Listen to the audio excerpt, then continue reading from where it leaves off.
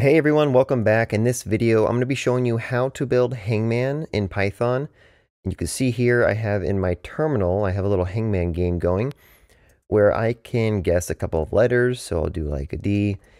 And if you guess the letter incorrectly, it prints out D not found. Tells you how many attempts you have left. It tells you the word that you've currently guessed.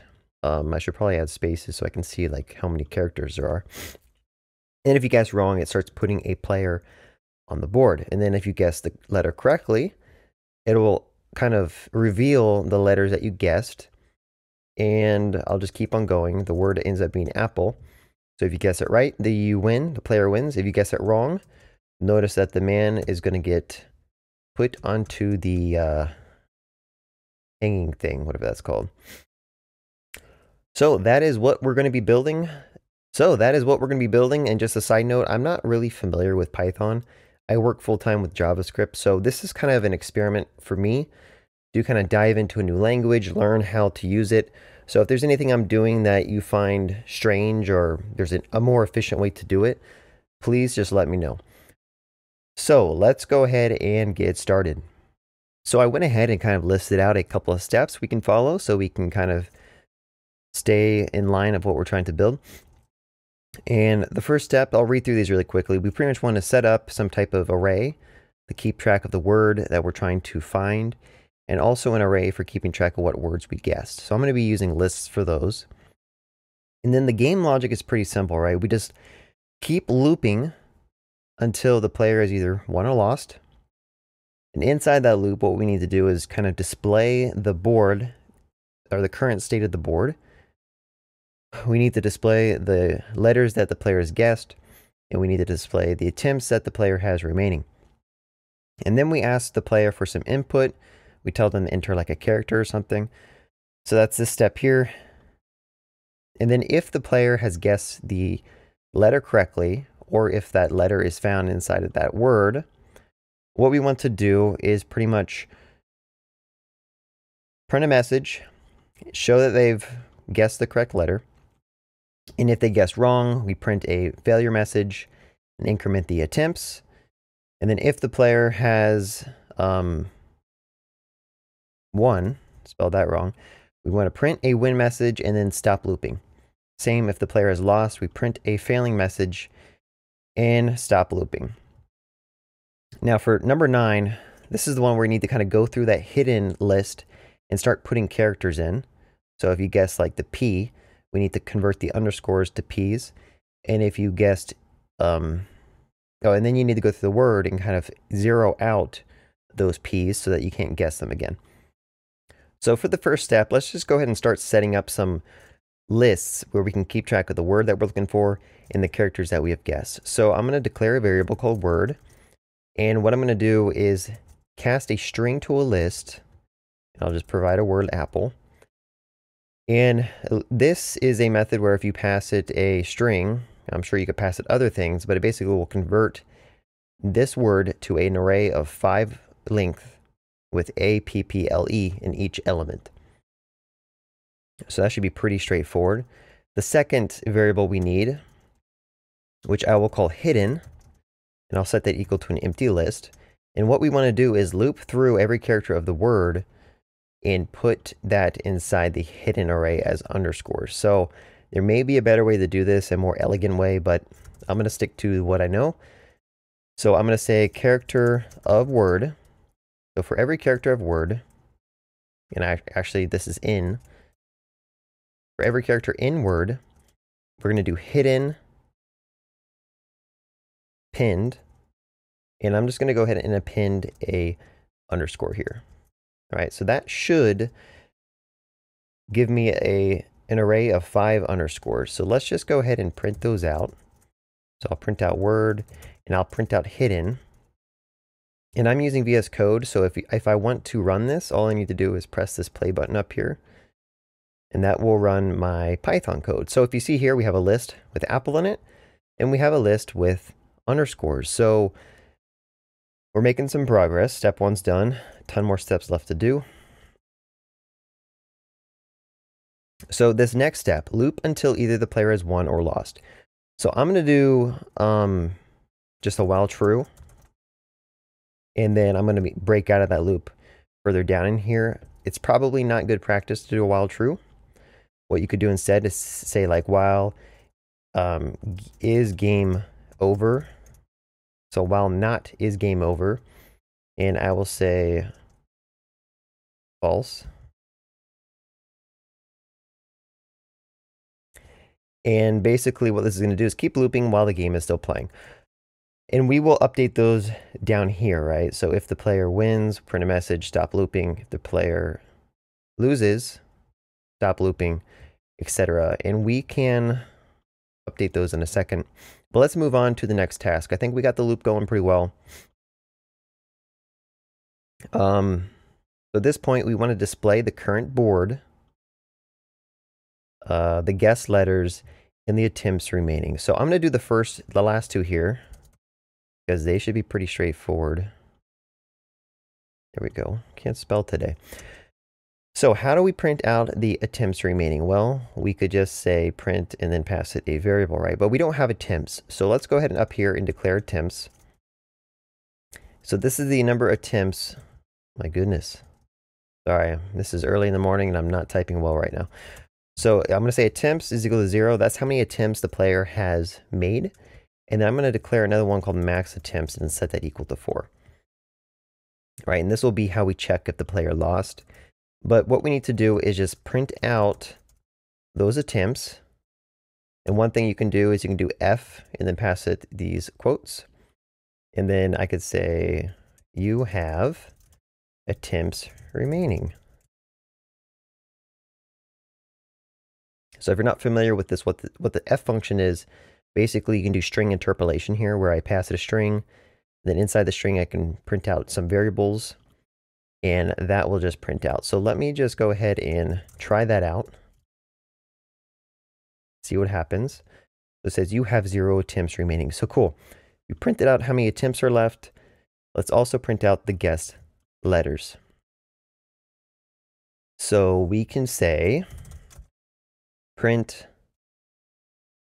format the current word is. And then in here, we want to do some more string interpolation.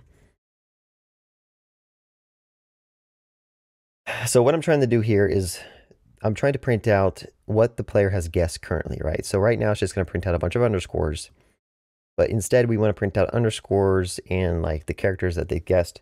And it turns out this hidden list is what we're going to be keeping track of that with. So what we can do is just do a join with an empty quotes. And I'll pass it the hidden array. So what this does is it basically takes every element of the list, puts spaces in between them, and then it prints out a string. So let's run this again, make sure that we are on the right path. And we almost were, but we forgot to... What did we do wrong? Maybe this needs to be outside. Let me try this.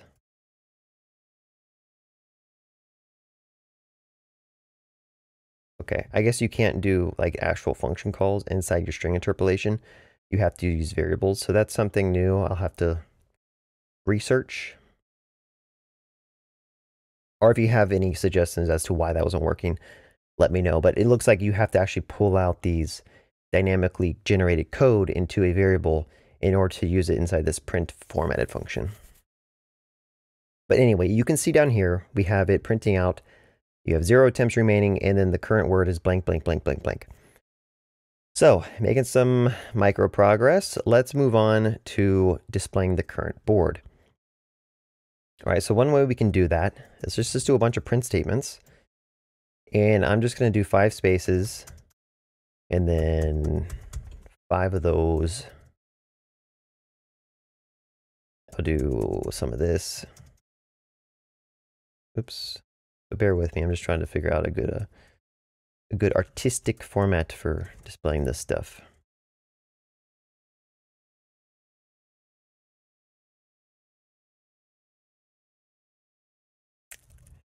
That should be good, right?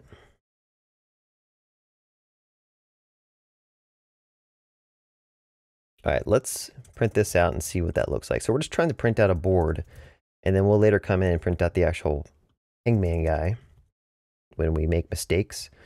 All right, so I'll open up my terminal just a little bit.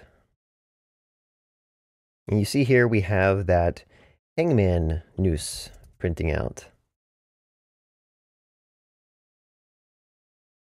Cool. So we'll come back and we'll have to change this up a little bit so that we print out the head if you've done one attempt, the arms if you've done 2 attempts. You know what? Let's just do it now. We're here. Why not just do it? So what we want to do is in Python, I think there is a way to do ternaries or like conditional prints. So what I can do is I'm going to say empty string if attempts is equal to 0. Otherwise, we need to print out a head, right? And you know what? Let me flip that. So if attempts is equal to 1, we're going to print out a head. Else we print out nothing. So let's see if this actually works. I'll set attempts to 1. I'm going to rerun this code and let's look at what we got. All right, we got a head printing out. And in fact, I think it should be if greater than or equal to 1 or greater than 0, because if you have attempts 2 or 3, you still want to print the head out. So I think this will work.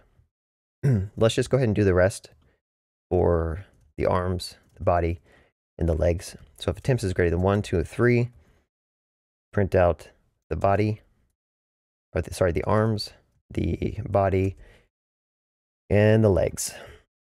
All right, so let's just go through these and make sure that nothing is broken. I'm not sure what's going on there. Looks like it kind of just overwrote. I think we probably need to use some type of parentheses around this. I think it's combining the stuff to the left of the statement. So let me just try this and see what happens. Yeah, I believe that's the issue. And again, this is my first time really like learning Python. I've done it some in the past, but I don't work with it that much. So that was just a grouping issue. Let me try setting attempts to 2, make sure that the hands print out. They do print out the 3, body prints out, print out 4, the legs print out. All right, let's go back to attempts of 0 and let's go ahead and try to keep on making progress. So we got the man printing out down here. Now we need to ask the player for a character, right? So one function or helper method you have in Python is input, and that is going to prompt the user to type something inside of the terminal down here. So I could say, please guess a letter.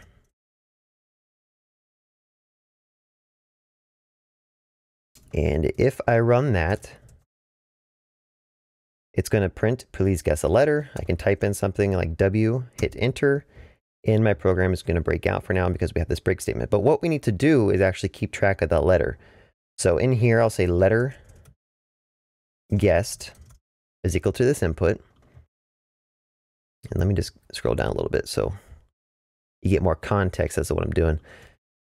So we get the letter guessed, and we ask the user to guess a letter. And now we say if the player guessed correctly. So how do you check if a player guessed a letter correctly? Well, you probably want to loop through the array up here that we have and check if you found a letter that's expected.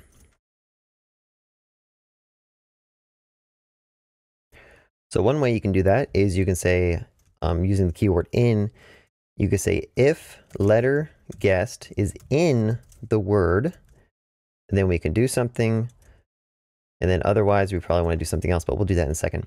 So if the letter guessed is inside the word, that's when we need to go through and set all instances of this letter to an empty string or to an underscore or whatever.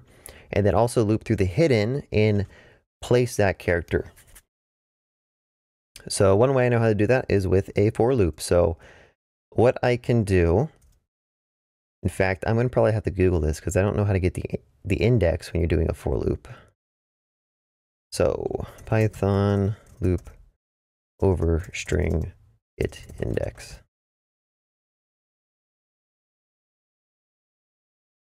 I think I could do like for I and length of character. Okay, that's how you print out a string. Print out, here it is, range. So if you use range, it'll generate a sequence from 0 to n-1.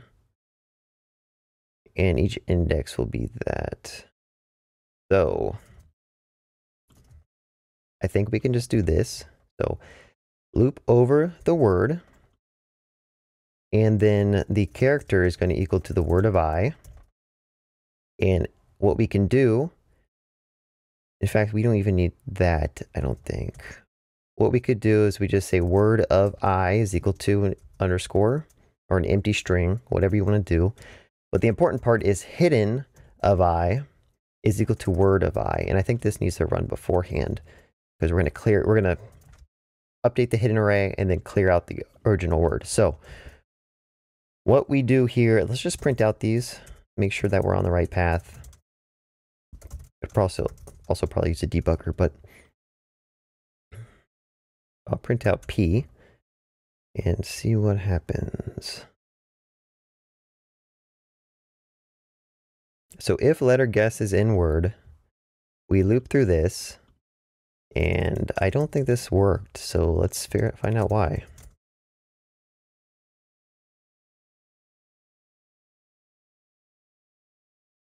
We are here 0, 1, 2, 3.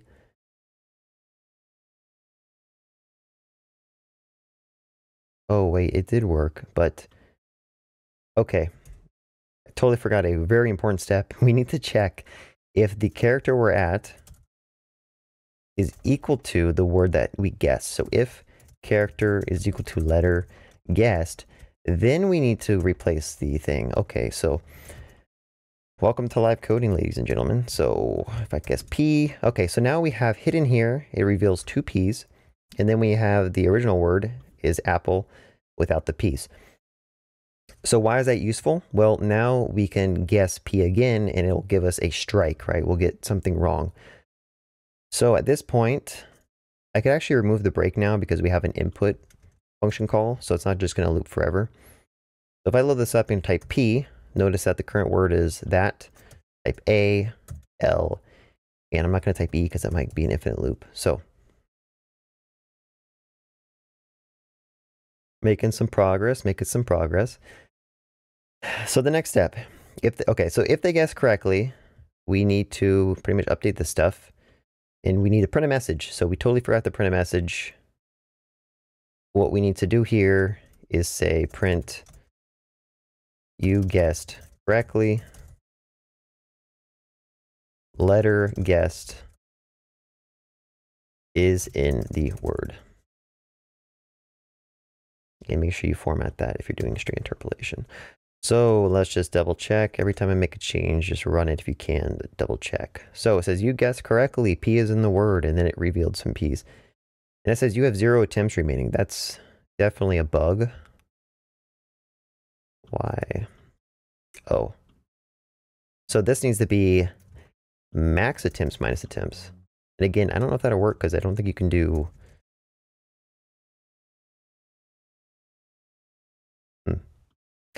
I guess in some cases you can do math. I don't know why we ran into an issue with here where I couldn't do this inside of the string, but I will learn soon enough. Okay, so I'm gonna take a breather, just get some extra oxygen. And back to it. Okay, so if we have guessed the letter correctly, we print out a message. If we didn't guess the letter correctly, so you can do an else if, like this, print down a message, you guessed wrong is not in the word. And then we need to decrement attempts by 1, or increment by 1, I mean. So I'm going to say attempts plus equals 1. And I think that's all we need to do. If the player guessed wrong, print a failure message. If the player guessed right, you do this stuff. This seems to keep complaining about my else if. Invalid syntax.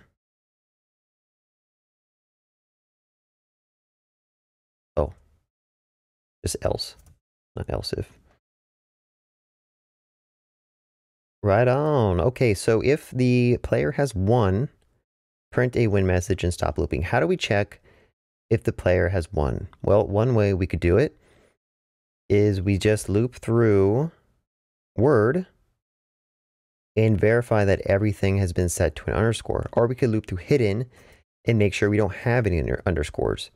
Or we could always just keep track of like how many things you guessed correctly and then compare it to the length of the word. There's different ways to do this, but the way I plan to do it is just loop through every time and check if the player has guessed all the letters.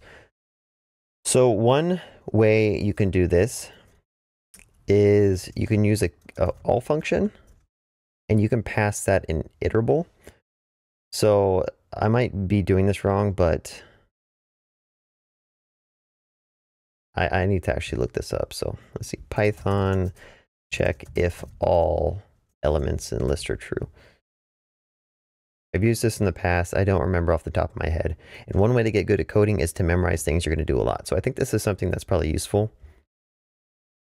Looks like you just need to say, do your Boolean statement and then a for loop. So if everything inside of Word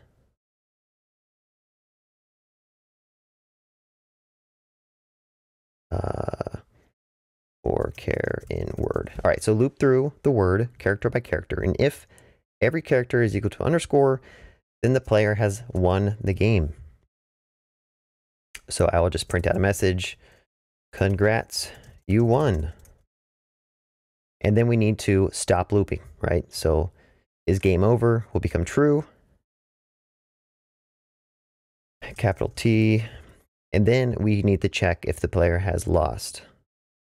So if the player has lost, you basically just need to check if attempts is greater than or equal to max attempts.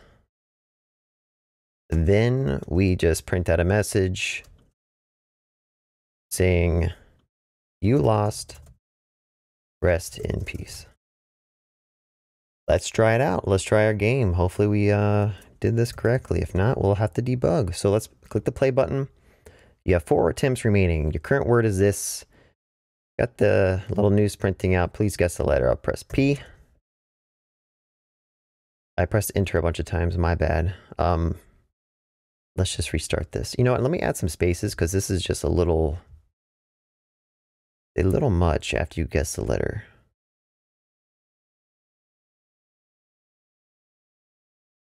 So I'm just going to do like 4 new line characters just so it's easier to know when we guessed and when we didn't. So let's try it again. Guess P.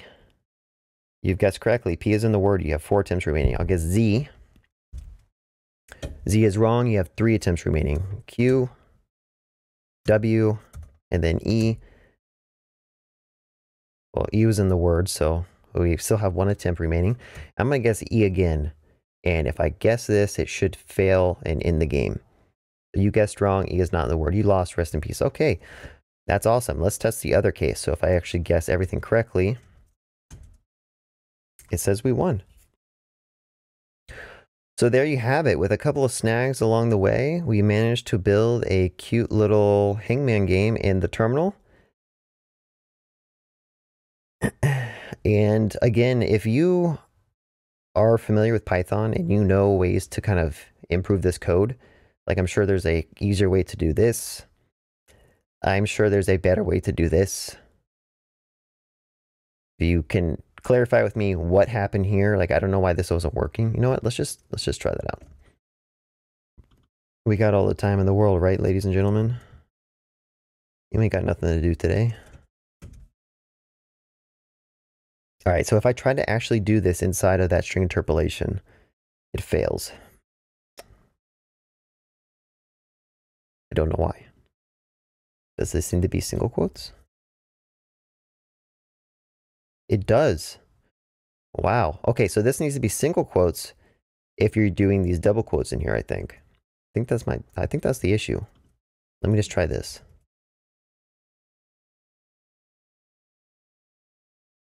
Wow, that's frustrating.